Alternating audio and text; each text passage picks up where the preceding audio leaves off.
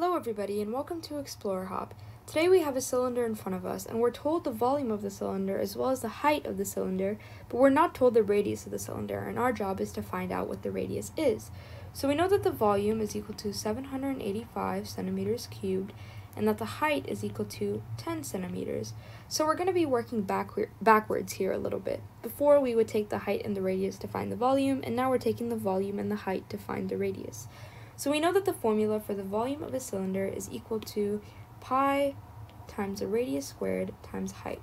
We know that the volume is equal to 785, which is equal to pi times r squared, since we don't know the value of r, times 10.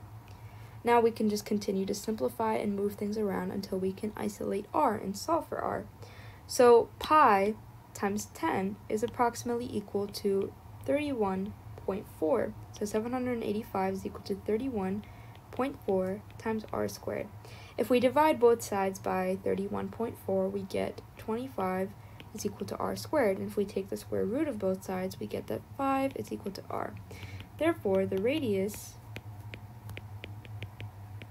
is 5 centimeters. Thank you so much for joining us, and we'll see you in the next lesson.